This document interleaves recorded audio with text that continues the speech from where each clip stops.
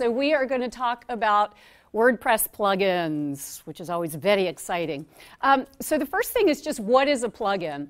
So a plugin is a little piece of software that you can use to extend the functionality of WordPress. So with WordPress, you've got your core software, which is your WordPress, and then you can use plugins to do stuff, to make your site do stuff, to help you do stuff with your site. Plugins are just little add-ons. They literally plug into the WordPress core, and then they also interact with each other. So here are just 4 general categories. You've got front-end features. Those are the things that your users will see. Those are the things like photo and video galleries, FAQs, forms, sliders, all the stuff that's on the front end. Plugins can do that. Very popular use for plugins. Socials and sharing, these are the ones where you can display Facebook posts on your website, you can show your Twitter stream or your Instagram feed. These are also the little things like if you go to a WordPress site and at the bottom of the page or something, you might see all the little icons so that you can share that content out to your own social media accounts. A plugin is doing that. Over on the right-hand side, we have some of the geekier uses for plugins. Back-end boosters, these are things like backup plugins, which you should have. If you attended Steve Mortaboy's workshop this morning, he was talking a lot about being sure that you back up your site regularly. Your host may or may not be doing it, so having a backup plugin is always a good idea. SEO, there lots of popular plugins for that. Security, tutorials, developer tools, all other uses for plugins. And then there are the power packs. And these are things like a store, WooCommerce, on-site social networking, stuff like BuddyPress, forums, membership sites, event management, all of that. So plugins can be very simple.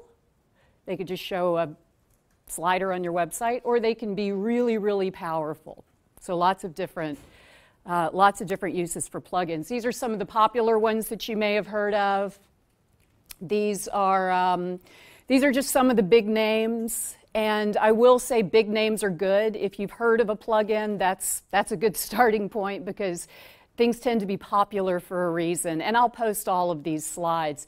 These are plugins that we use at our shop. There are others that we use as well, and I hope that we'll get to have a conversation after I finish here during the question and answer, and we can talk some about what your specific needs are and maybe others that you like to use. So these are 8 plugins. Most of them are free. I think Gravity you have to pay for, and there are pro versions of all of these. So plugins live in this thing called the WordPress plugin repository, and that's where all of these free plugins exist. It's when you go looking for a plugin, you're going to go look in the WordPress plugin repository, and it's been around for I think 11 years. So does anyone know how many plugins you have to choose from? We're talking free plugins here. Anybody know what that number is? Or you want to guess? 6,000. 30,000. Anybody else? All right. 46,734 plugins in the WordPress repository as of a couple of days ago. Now these are actually all for real. WordPress, they have a set of rules and a set of tools that you have to use, and if you create them and you abide by all the rules, you got 46,734 to choose from. That's a pretty big candy store. So how do you choose? Okay, so that's what we're going to talk about today. And who cares? Can't you just pick the top one on the list and have it work fine? What are the hazards? Okay, so there are hazards having to do with performance, and there are hazards having to do with security. Some of them can be a little sketchy, but they can also do other things too. Does anybody know what this is? You may recognize it as this. This is you, by the way. So this is known as the white screen of death. It's actually not super scary. You can Google, how do I fix my white screen of death? And you will actually see that the very first thing it tells you to do is start deactivating your plugins and figure out which one is causing it. But it's a terrible thing to get, and you know it's and it's usually caused by a bad plugin. So choosing a proper plugin is kind of a big deal. You want to be sure that you do this thing properly, so that we can avoid the white screen of death. For this presentation, I'm going to presume that you are adding plugins from your WordPress dashboard. And this means that you go into your backend in your WordPress dashboard and you click on plugins and you click on add new. Is everybody with me so far? Are you familiar with this process in your WordPress website? Okay. And also for this presentation, I just searched on testimonials because that's like a common thing that you can get a WordPress plugin to do. And you should, P.S., put testimonials on your website. Super important. So that's how we're going to approach this. Everything will be done within the dashboard. These are the things we're going to look at. The top three I would call the biggies: compatibility, updates, and support. We're also going to talk about less important, but let's still consider them: installs, authorship, and reviews with an asterisk, and we'll talk about why I put the asterisk there. So the very first thing is compatibility with your version of WordPress, which, P.S., should be the most recent version because you're updating your core regularly, right? Keep it security, keep all of that good stuff going. So you want to be sure that whatever plugins you choose are compatible with the version of WordPress that you're running. So how do you know? All right, so we're choosing our WordPress plugin here. We've chosen testimonials. And there's a little line there at the bottom. The one on the left says untested with your version of WordPress. Now, you don't have to tell it what version of WordPress you have. Its brain will know. The one on the right says compatible with your version of WordPress. All right, so now we're already starting to winnow down. We know that compatibility is very important. So can you do a filter so it only shows the ones that have been You can. It's a little trickier. The newest version of WordPress doesn't make that as intuitive. But generally you can just keep scanning down that page and look for the little check marks. So the next thing is how recently was it updated? Nobody likes old candy. So recently updated is going to be a big deal, and you find that just above the compatibility line. The one on the left was last updated 1 year ago. Boo. The one on the right was last updated 1 week ago. Hooray. So this means that, that they're actually paying attention to this plugin. WordPress versions are coming out pretty quickly lately. You may have noticed they're rolling out new ones pretty frequently. So you want to be sure that the plugins that you're using are compatible and that they're staying on top of it and updating it. And then the last thing is support. Well supported by the author or the authors. So this is a little trickier to find out, but it's going to get us into another cool place. So first thing you want to do is you want to find out more details. This screen in your dashboard is only going to give you so much information. So we want to find more details. There it is. In each one of these screens will be a little blue link that says more details. Click that. So that will take you to the plugins page in the WordPress.org repository. This is kind of like a wiki page. It will take you to the page that has all of the information and all of the details on that plugin. So I just show this to you so that you can see, and you can see up in the URL, wordpress.org/plugins/easy testimonials. That's where we are in the internet world. But we're going to zoom in and just look at the actual information that it gives you. And for the purposes of today, we're going to really care not so much about the stuff on the left, but all the stuff in this red box. So far, so good? All right. So we're looking for support. We want to know how well is this thing supported. Down there at the bottom is a little section called support. This one tells us 18 of 28 support requests have been resolved in the last couple of months. It shows you that there is a support forum, which is good. So this is a good place to start. There's also a little tab up at the top that also says support. You can also get to it that way. So what are you looking for? if you go to the support forum, you care about the response and the resolution time. In this case, in the WordPress.org support forum, you can see that there are 4 support requests here, and 3 of the 4 are resolved. That's pretty great. So this is what you want to see. You want to see that an actual person is there to help you.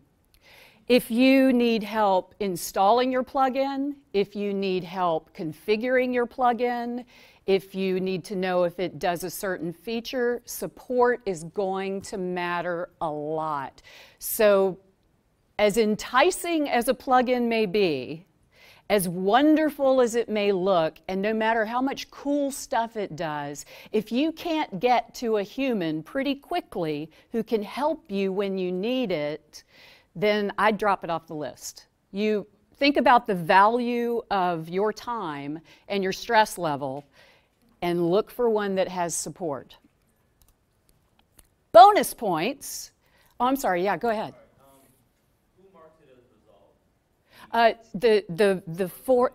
Yes, the forums are run by the plugin authors. This is a little different than like the standard WordPress.org support forums, which are everybody. Usually what you'll see is the plugin author will mark it as resolved, and then the person has to kind of say, yes, I agree with you, it's resolved. So when you see it's resolved, it's for real resolved. It's not just, I'm done and go away. Yeah. Is there a support pass-down process if the owner has decided not to support it anymore? Yeah, occasionally you'll find that, and there will usually be a little thing on there that will say this plugin hasn't been supported in a period of time or that kind of thing. This, I will tell you that this forum is kind of the Wild West. It's not official, it's not moderated, it's really just kind of a service. So if you really, really want support, I would use a plugin that has its own support forum, that is well documented, that maybe has a ticketing system. That's how you're going to really know that you're getting the best support. Because you're right, I mean, in the WordPress.org repository forums, it's very possible that they're just kicking the can down the road, and you may not get the best support there.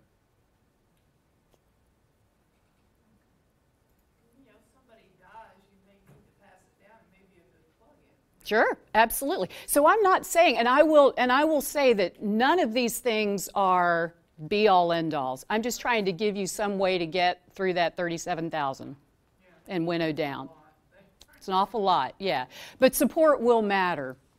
And I mean, and you're absolutely right. You should never, if everything else is wonderful about it, but the one guy who supports it isn't supporting it anymore, that's just something to weigh. Well, it also depends how complicated it is. It's a very simple plugin, that's one thing. If it's something like WooCommerce, well, then you probably want to buy a paid one. Absolutely. So Gravity on the left, so Gravity is a paid plugin for forums. It's extremely powerful. They have priority support. You can submit a ticket, all of that stuff. It's one of those it's worth paying for because it's complicated. So you want to be sure that you have good support for it. WooCommerce, same kind of thing. WooCommerce, the basic WooCommerce is free. You're going to pay for the extensions, but it's really helpful to have documentation. So even if like the person isn't necessarily supporting it, at least be sure that there are some really well-written instructions somewhere that will help you. Any resource you can have that will provide help and assistance when you need it is great, because otherwise you're kind of left on your own. Events Manager Pro, again, Events Manager is free, the Pro version is paid, but it's worth paying that whatever it is so that you can submit a ticket and actually have somebody pay attention to it. So the reason I emphasize support is because you may find yourself having everything working properly, you followed all the instructions, but something's still not working, and having support, having someone there to communicate with is always a good thing. And if it's the author, fantastic, because they can usually say, yeah, it doesn't play well with this other plugin or something like that. Yes, sir. Does WordPress screen some of these plugins beforehand so that it reduces that number down? It does. So that's the screened number. You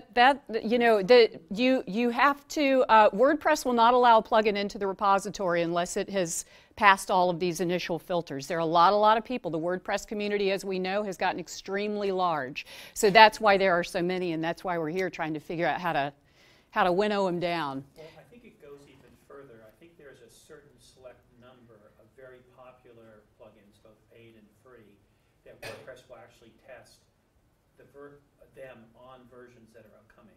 It will not release a new version unless the top 100 plugins work or something. That's correct. But I don't know if they ever tell you which of those plugins qualify for that kind of select status. Yeah, we would like to know that. That would be perfect. Wouldn't that be great? Because I know. you can limit yourself to.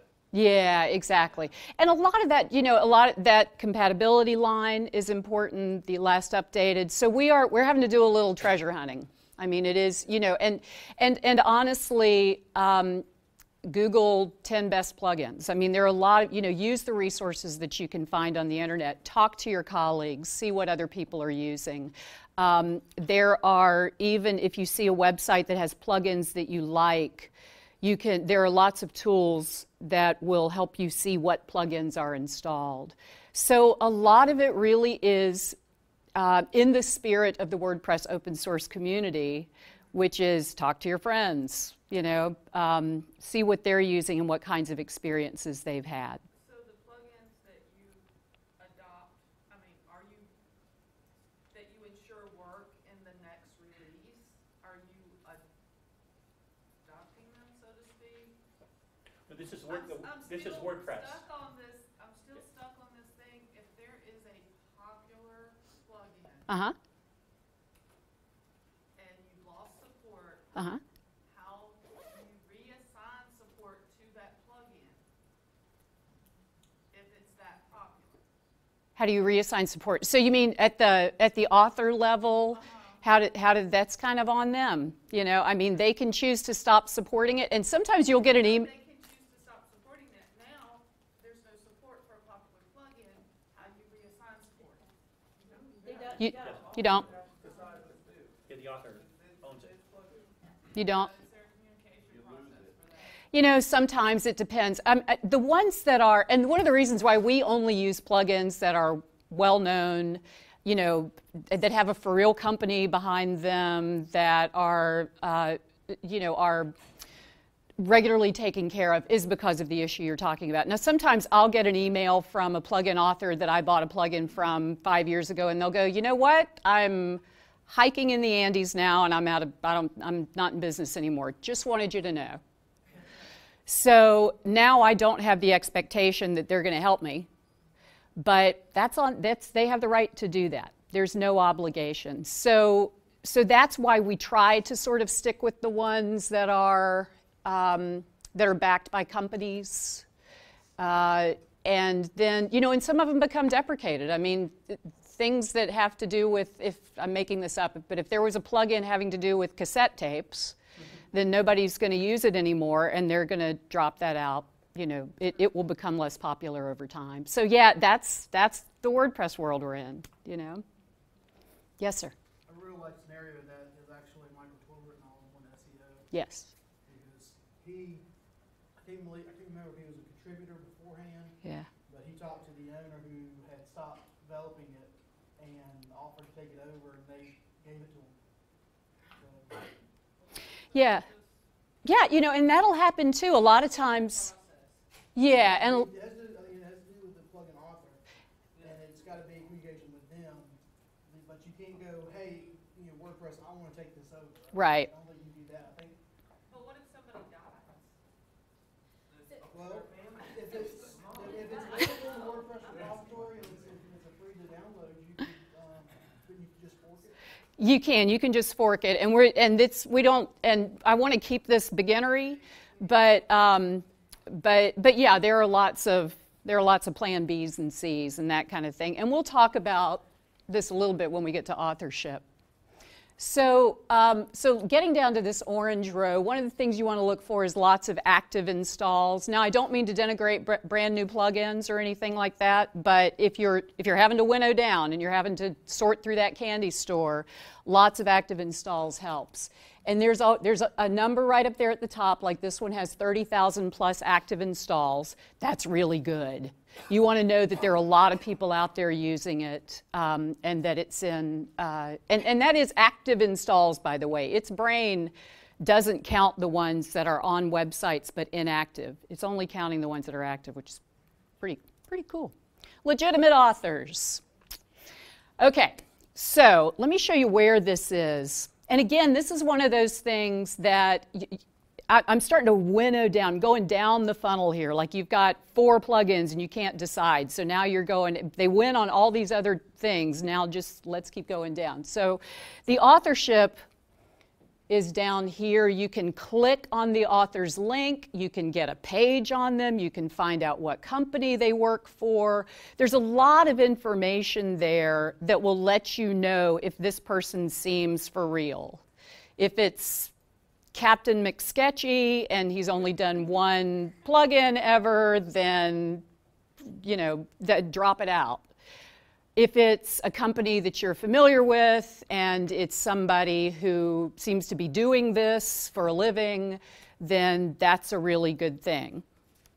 May not say whether they're alive or not, but but you will also be able to see if it's updated recently. They were at least alive a week ago, so you're probably in good shape. I mean, realistically, I mean, I hate to be ageist, but old people generally don't write plugins. I'm an old person, so careful. Well, no, go ahead. You're not an old person. I mean, someone who's 80 is probably not going to be writing a plugin. Yeah. So in terms of deaths and so on, I mean, you don't have to worry about that too much for the next 2 decades. Yeah, you know, and it's 40 always... Maybe 40 years from now you might have to worry about it, but by then you probably will have switched plugins. Yeah, and whatever the reason, you just want to be sure that somebody's taking care of it. Well, and another thing, because you guys are all new to the WordPress community, I mean, this WordPress community, it's pretty tight. Like, It is. You know, I know people, I've never met them face to face, but I've given them my password and they've jumped in and fixed stuff in my website. Yeah.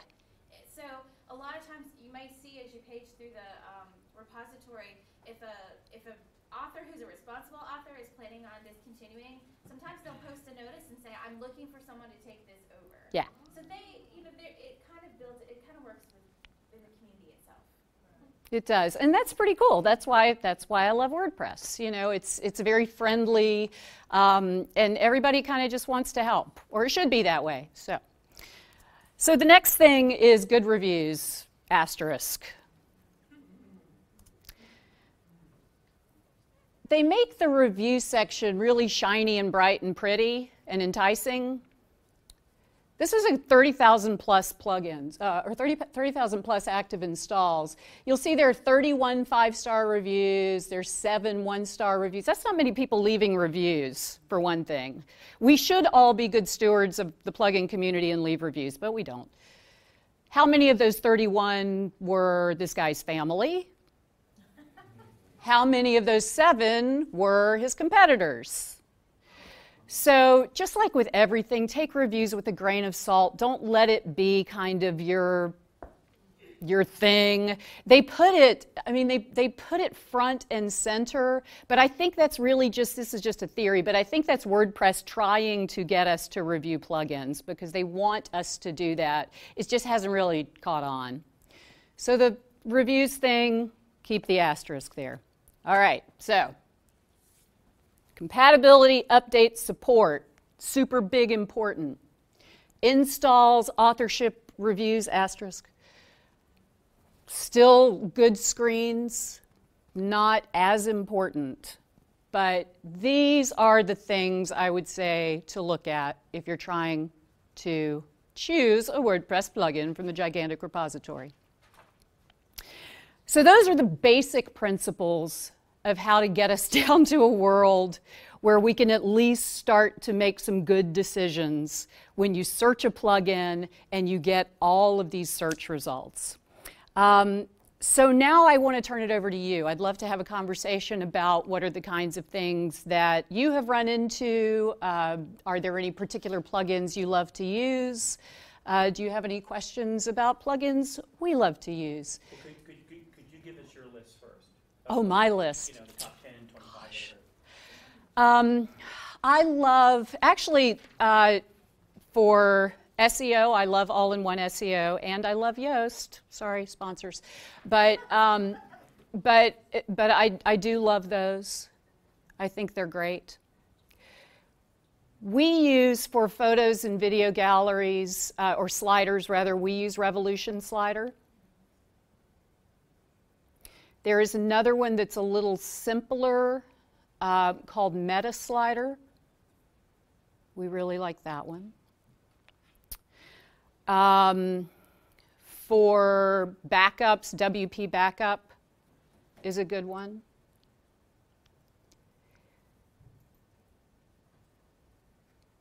Easy Testimonials, that I pounded to death, is a really great one for testimonials. YouTube Video Gallery, super easy name. There was actually just a really nice presentation on the importance of using video, but that's a good one. Google Analytics, seriously, y'all, it's free. Google Analytics on your website is so important, but it can get overwhelming because the dashboards are just crazy complicated. There's a plugin called Monster Insights, which actually used to be run by Yoast, but they carved it off. Monster Insights is a really good Google Analytics plugin. We use Gravity Forms for our forms plugins. Gravity Forms is amazing. You do have to pay for it. If you want a free version and you're not going to do a lot of whiz-bangery, there's also a forms plugin called Formidable. And Formidable, it's drag and drop. Love it. Really great. What am I forgetting? What else do we need a plugin for? Social media. Social media. So there are, you know, for Twitter and stuff like that, Twitter and Facebook, you can actually just go in and grab their embed code and put it in. There's a website called Social Sharing. Some of these are very imaginatively named, I know, but it's just called the Social Sharing plugin.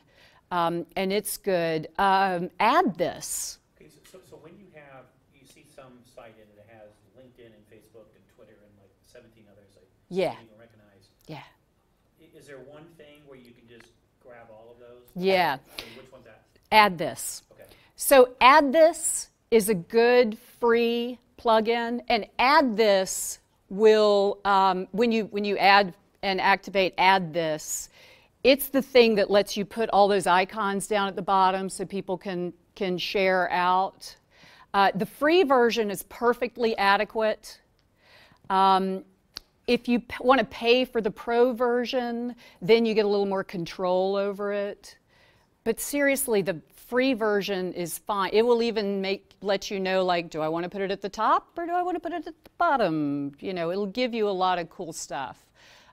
So Add This is fantastic, and share the ability to share your stuff out is not only great for SEO, but it's also just great for humans. You know, it's just so much easier to be able to do that. So to be able to do that with that one little plugin is a pretty big deal.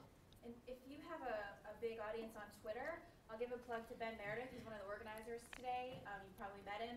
He's running around, but he has a plugin called Better Click to Tweet. And so if you've ever gone to a website and you can click on a sentence and it'll automatically tweet out from that the reader's account, that's Ben. He created Better Click to Tweet, and it's free in the repository. Very cool. Check that one out. Yeah. For events, the Better Click to Tweet, yeah. For events, we like the events calendar. It's free. The Events Calendar Pro is super duper awesome because you can do things like do registrations and RSVPs and, you know, but even the free version will do Google Maps and show a really cool calendar. Is that different than Events Manager? It is. It's called the Events Calendar. Is that what I just said? Or did I say something different? Okay. Yes? The events calendar, does it remember people? It can. Yeah, so if there's a pro extension, there's a pro add-on for it that will work like a registration system. It'll essentially work like a little mini Eventbrite. Okay, so it will remember that last time, like, will it keep data about, like, this person signed up for this? Yeah, so a person can create a profile just like you would on Eventbrite. And yeah, it can do stuff like that. Okay, and then my next question is Yeah. It's very easy to accumulate all these plugins. Yeah. So I'm wondering, is there a ratio? I know, it's so funny, and there's always been this big thing. There used to be this rule of thumb, like no more than a dozen plugins on your website or it's going to crash. I am guilty of writing that article myself a couple of years ago. So nowadays, it really has to do with the cleanliness of the code and how well all these things play together. People are creating new plugins and updating old plugins that do play more nicely with others. So it's not as big a deal anymore. I'm seeing sites with 50 plugins that work perfectly well. The good ones tend to not be so bloated. They don't call as many external libraries. They're not making the website think as much. So everybody kind of knows that this is a problem and they're starting to adapt, so you don't have to get rid of their plugin. Exactly. And it's interesting because when we develop sites for folks, our whole thing is we don't want you to have to come back to us. This is WordPress. It's a loving community. We're not going to hide your admin panel from you. We're going to give you that we do have a support and maintenance program in case you get hurt yourself. But even so, you have backups, so it's fine. But what we've discovered is that the community at large, I think, is understanding that as more and more people use WordPress, there is this desire to start adding a lot of plugins. So every now and again, and usually you'll get the white screen of death, so you know you did something wrong. But so I think what's happening is they really are trying to create them more holistically so that they understand that this plugin is probably going to go in a website that already has a bunch of other plugins. So the number isn't as important anymore as the quality of the plugin itself. That's a great question, though. We get asked that a lot. A/B testing? A/B testing. I don't know of a good plugin for A/B testing because we usually use third-party services and stuff like that. But I don't know. Do a search on it and apply these screens, and then see what you come up with, and put it in the Slack channel and let us all know. What about something that can tell you, do link checking, valid link checking within WordPress? There's a great plugin called Broken Link Checker, and especially if you have a very large website and you're copying and pasting content over from a bunch of other stuff and everything. Broken Link Checker will scan your website and it will return what the links are. It also gives you a really cool page that lets you you don't have to go to edit page for every single one of them. It will you can fix the links right within this big dashboard. We're using it right now. We're doing a website for an international university, and we're converting them. What, Alex? We've got thousands of pages. We don't know.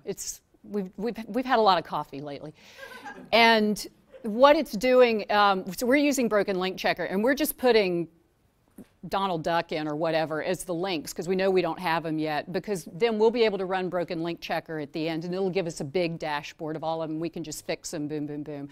It's really good. The one thing I will say about Broken Link Checker is when you're not using it, turn it off, deactivate it, because it'll churn all the time. Well, there was another speaker who said, and this is contrary to everything I've heard, he said, if you're not going to, if you're just using a plugin for development, and then he said don't deactivate it, he said delete it. He says it makes a difference. That makes no sense to me.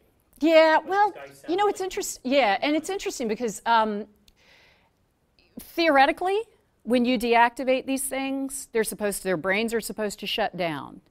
Not all of them do. Caching plugins, I know Steve was talking about that this morning. Sometimes caching plugins will they're just stubborn. You know, and a lot of times it's because they're running scripts, and the scripts will keep running. So if you know you're not going to use it again, delete it.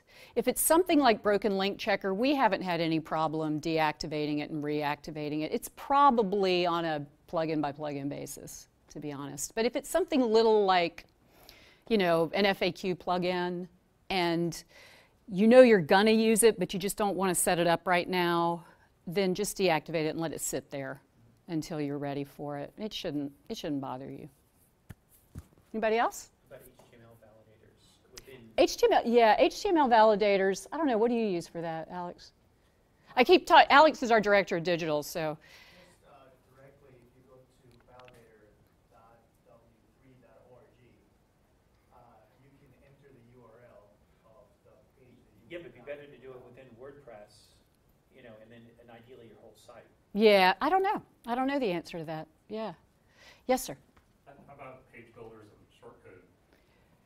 Yeah. So page builders, there's a theme framework called X that has a great plugin inside it called Cornerstone, and it's a really cool page builder. However, if you have another one, Visual Composer is a very popular one. It's so funny, people start to sigh when we talk about page builders. And I do too, because they can really bloat your code, you know, that kind of thing. But if you don't, if you need to have your page look a certain way and you don't have the time or money or desire to code it yourself, page builders like Visual Composer can be really good. So. Any that are particularly lean that will play nice with themes and things like that? I like Visual Composer. I mean, we use it on our site, dirty little secret. That's out now. Yeah, because sometimes it's just easier, you know, and it can accomplish stuff. Because Visual Composer is one of those plugins that they're keeping constantly updated. They take very good care of it. It went through a kind of a down phase, but now it's back. Divi has a page builder, which is an Elegant Themes product. Elegant Themes has a really good page builder, you know, packaged in with their themes. Headway, a lot of people use. I honestly don't know much about it. So I don't know. We're not enormous fans of the drag and drop themes. I mean, we could talk forever about, you know, things like Wix and why, you know, and why they're bad, because a lot of these drag and drop themes just, they just gunk up the internet, you know. I mean, there's just like a lot of code. There are a lot of things that don't play well with each other. If you update one thing, this thing breaks. So, but Visual Composer, we've had pretty good luck with. Yeah, and it's pretty easy, you know, to figure out and use.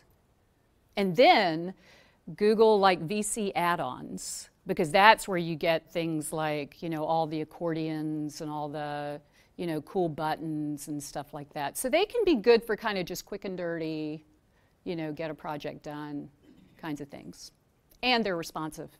Also, if you have a Bootstrap, yes. in the theme itself, there's a plugin called Bootstrap Shortcodes, and they allow some flexibility with creating some columns and some layout. It's not as intricate as Visual Composer, but it gives you the possibility of creating columns and things like that by using shortcodes. Yeah. Yeah, and there are a lot of, you know, because plugins will tend to come with their own shortcodes, but there are a lot of customizations that you can do within them. So, yeah. So why don't people in the room, if they have a plugin they're really excited about, why don't they? Who loves a plugin? Nobody? Okay, You don't- I have one. Yay. There's one by a company called SeedProd, so S-E-E-D-P-R-O-D. Oh, yeah. And I think he recently changed the name of it. Yeah, I think he did. It used to be Ultimate Coming Soon. Yes. Oh, I love this plugin. I'm so glad you said this. And if you're just building your site and you're wanting to play around with it, I'll go to the site and see. But what's it do? But I'm telling you, if you're just building your site and you're wanting to play around with it, you really don't want the public to see the design, this plugin puts a cover page over your site so that anyone who's not logged in comes to your site, all they get is a launch page. And you can collect email addresses, you can do social shares, you can put photos, do all kinds of stuff on that page. But when you log into the site, you get full access and you can view the site's front end and back end like normal. So it's like a cover page that lets you design and develop live without worrying about the public seeing it or it getting indexed. And it is a fantastic, I'm so glad you brought that one up.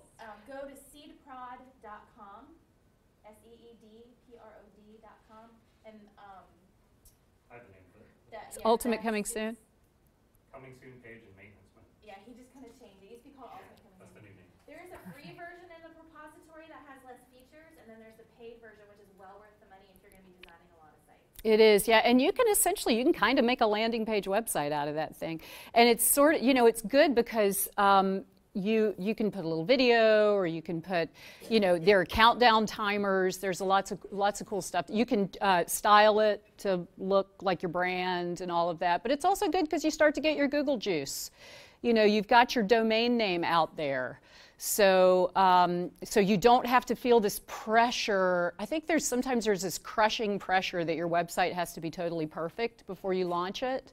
You're never going to launch it if you succumb to that pressure. Just get something out there. And this plugin is a really good way to at least get a coming soon page out there so that you start to communicate a little bit. And then while you've got that, in the back end, you're developing your website. So, yes? Do you happen to know of any plugins or maybe themes that will help you learn CSS if you're not that familiar with it and you want to actually work with that instead of black boxes? Yeah. We love Treehouse. I mean, it's not a theme or a plugin, but Treehouse is really good. Lynda.com is really good. There are a lot of those resources that will help you learn CSS. Now, I do think there are some tools. I know there, and again, use your newfound knowledge to find them. But there are like CSS education kinds of plugins that you can find that will then show you, like while you're in the back end, it'll like give you little tips and tricks and go, hey, this CSS is doing this thing. Honestly, one of the best ways to learn CSS is just get your hands dirty. And there are extensions for browsers. Firefox, what's it called? Firebug. Yeah, so there's Firebug, there's one for Chrome, Chrome Developer Tools. There are extensions that you have your little whatever and then you click it and it'll put a window. I'm sorry, I'm out of my zone. It'll put a little window down there and then you can right click and inspect an element and it'll show you all the CSS for it. And the cool thing is that then you can play with it live. So you can actually change the CSS down there and preview it in the browser. And if you like what you see, then you can go and actually change it in your code. But, oh, that's so much fun to play with. Does anyone use Photoshop to design graphics in here? Okay, if you use Photoshop, look at CSS Hat. Oh, yeah. Because it's a Photoshop plugin. So if you want a button that looks a certain way, you can design the button in Photoshop. And then CSS Hat will give you the CSS to plug into your website to get that look in your website. See why we love doing this? I know. I know. And if you go to mightydeals.com, they have a deal on CSS Hat right now for $19. This is the best day ever. Oh, Mighty Deals. I use Mighty Deals too. $19 right now. I got it pulled up for CSS Hat. Mighty Deals. Even though I know CSS and I've taught CSS, I use CSS Hat because it saves me time. I don't have to think. I just visually create what I want and then copy the CSS. Yeah, it's pretty great. Yes? And I know on WordPress you can use Contributor, but if you're going to have a lot of people write on your site, is there a plugin you should be using? Or is there a better way to manage that? I don't know. Do you know like a Like a user role? is this like you want, okay, let's use case. Well, if you're using Submit a story about your if you have a fill in lot the of blank. writers, there's a company called Skyward that is based on managing writers and managing the workflow of Okay. editorial approval, Yeah. payment to them. But that's if you got like a serious plugin. Yeah, I would just, look, do a search on like workflow, you know, or that kind of thing. The contributor role is good, but you just, you know, then you have to deal with, that's part of a process thing too, you know, right? You're gonna have a lot of people then. Yeah. I've got two suggestions. So user role editor, which I think is free in the repository. Yep. I've used that on like a directory website where we want the directory members who pay for a listing to be able to have certain permissions. It breaks out the WordPress permissions into tiny little pieces, and you can check boxes, create a new role, and check boxes to say exactly what you want them to do. Okay. So like we let them submit to draft events and listings that they can't publish. They can delete their own, but they can't delete others. Okay. Yeah. It's called User role editor. Another one is Advanced Access Manager. I find it a little easier for the clients to use, but we're using it with community colleges a lot now. So I'm looking more for something that gives people different access rather than something that's specifically for writing for your site. Yeah. It'll give you every option. Advanced Access Manager. Okay. Superseding version of the. If all you're doing is trying to manage access, I would hesitate to use a members plugin because it has a lot of extra functionality you don't need that can kind of bloat your site. So you could do it, but you're probably going to slow down your site with functionality you're not using. Yeah, and to that point, by the way, what we're doing now, this is how to find out about plugins. Talk to people, you know, put stuff out there and just ask. This is my email address. Ask me. And we'll certainly put it out to our team, you know, as well and be in touch. But it's a really good point because as you are determining what plugin you need, as you are designing your website, as you are whatever, always go back to why. What is it that you're trying to accomplish? Distill it down to the simplest possible level. And then that will help you choose a plugin because you can end up, I'm dating myself, my first VCR did 50,000 things and all I needed it to do was play a video and I couldn't figure out how to do it. So it's very tempting to get a plugin that is incredibly full-featured and incredibly powerful, but you have to dig through to find out how it does that one thing that you really need. My 91-year-old mother has a smartphone for the first time. She calls it a flat phone, which I love. We now refer to ours as flat phones. But she can do everything except make a call. So it's those kinds of things that when you're searching for a plugin, if what you really need is this access, then find the simplest possible way to accomplish that thing. Anybody else? Did you have a question, ma'am? I just wanted to, I was looking at your site. I know I've asked several people about subscriptions. Yes. And everybody has said MailChimp. Yeah. Is there something? Well, you know, it depends on what. So if for email newsletters, we like MailChimp. Constant Contact is another wonderful option. Again, our whole brand is fun, friendly, easy, demystify, and we like the chimp. You know, I mean, the MailChimp's approach is very user-friendly. Constant Contacts is a little more technical, I think, so it just matters. It depends on how your brain works. But yeah, and then MailChimp, there's a plugin that will put that subscription form on your site. Yeah, one thing with those services is that they're all worried about getting marked as spammers. And so if a certain number of people flag you as spam to them, then they cut you off. Yeah. My sense of Constant Contact, because I used to live in Boston, I used people there, is their threshold for cutting you off was you could get cut off just with like one. Really easily, yeah. So I would not use Constant Contact because you're going to get slammed. Yeah, MailChimp I think is more reasonable. Yeah, and I think they're all working on riding that line. And looking forward, as your business grows, if you get to the point where you need more functionality than MailChimp and Constant Contact, or iContact is actually local and more Right. real. Yay, local. But if you need more functionality than they offer in terms of branching and putting people through funnels, look at Active Campaign. Yeah. I was MailChimp for years and loved them, and I got to this point where I wanted to start tracking how people were maneuvering through. And so Active Campaign allows you to create a drag and drop branching scenario. So you can say, send them this email, and if they click a link, send this link link, send them over here, and if they click this other link, send them over here. Like, you can make very sophisticated. I would recommend not going there though until you're pretty successful with what you're doing, and you just need to get, and you want to get a little more sophisticated. But for the price, Active Campaign is really good for that. Yeah, absolutely. Start small, keep it simple, master the basics, and then you can start, you know, looking at the other stuff, because it's really easy with some of these plugins to get. WooCommerce is one that'll just, like, your head will come off. So as a result, you never end up selling anything on your store. Like, you have it, but you still take phone calls because you're scared. So, but documentation, good, right? It's back to that support thing that we were talking about. So yeah, so just start small. Figure out what it is you need to do. Have I missed talking about a plugin that somebody loves and they're pouting because they think I'm not paying attention to their plugin? Does anybody need a plugin that we haven't?